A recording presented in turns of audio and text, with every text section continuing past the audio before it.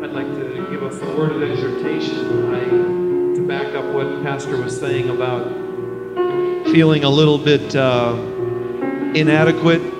There are two places in the Psalms that ask a question that some of us might be asking this morning. Psalms 144, verse 3 says, O Lord, what is man that thou dost take knowledge of him? Or the son of man that thou dost think of him? Man is like a mere breath. His days are like a passing shadow. And that question he's asking is, when I think about who we really are and the expanse of our life, 60, 70 years, it's still like a mere breath.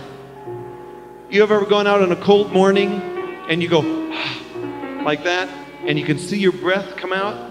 That's what this is like. He says it's like a breath. All of a sudden it just vanishes away. And you say, Lord, who are we that you even take thought of us? Our passing is so quick. It happens so fast. Who are we that you take thought of us? Who are we that you acknowledge us? And then there's another question asked in Psalms 8, the same question. Let me read it to you.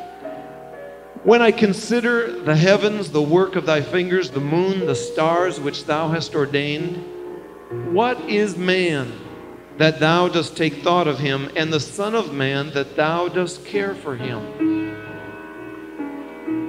Question here is not the length of our days, the question is our size. Have you ever considered the stars, the moon, the heavens? Do you know how big the universe is? It's tremendously large, isn't it? I mean, to get to the nearest star, it takes light years. That's how fast. If you shot a bullet at the speed of light, it would take years and years for that bullet to reach the nearest star. It's huge.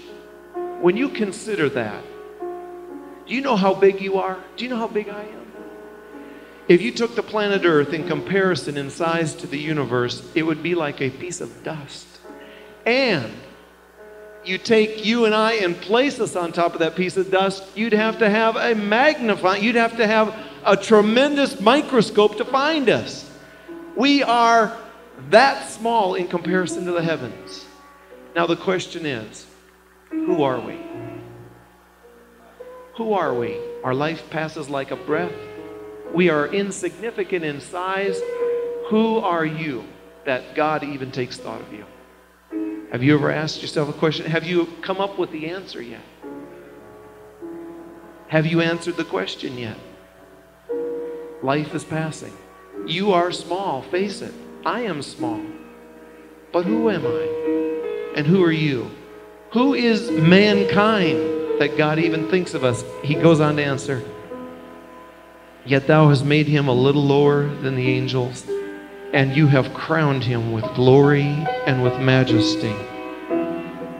You and I, for the purposes of God, have been chosen to be the crown of God's creation. He didn't choose a blade of grass to crown. He didn't choose a mountain to crown. He didn't choose an eagle to crown. He didn't choose a lizard to crown. What of all his creation, what did he choose to crown as the majesty of his creation? Man.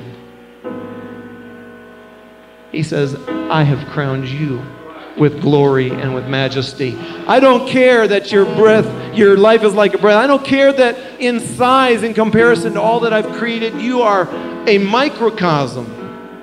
You are the focus of my love. I sent my son in your likeness. In your likeness, in the form of a human being, I sent him. We are the crown of his love.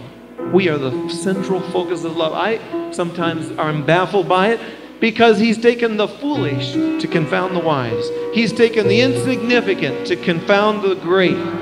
He's taken you and me to do that. He's focused his love on us. Yeah, you say it doesn't make sense, but it's a fact. It's a fact. Established in heaven forever, it's a fact. You are the crowning focus of God's love. Think about it.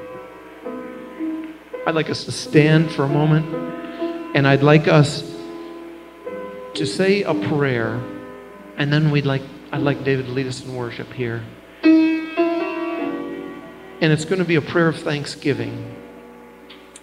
It really doesn't make sense to the human mind. When you consider the heavens and the shortness of our life, it doesn't make sense that He even takes thought of us. But He has. Thinks enough of us to send His Son. Lord Jesus, thank you for focusing your love upon me, upon us, upon mankind. God,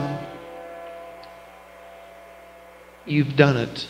You've proclaimed it. We are the crown of your creation. We receive that into our spirit today. We receive your love into our hearts today. And we allow ourselves today to be a conduit and a vessel of that love to one another and to those that don't know that they themselves are also the crowning focus of your love and the height of your creation. Lord, we receive it into our hearts. Implant that vision into our hearts this morning. That we are the focus and the crown of your glory. Through Jesus Christ, we trust you today because you focused your love on us.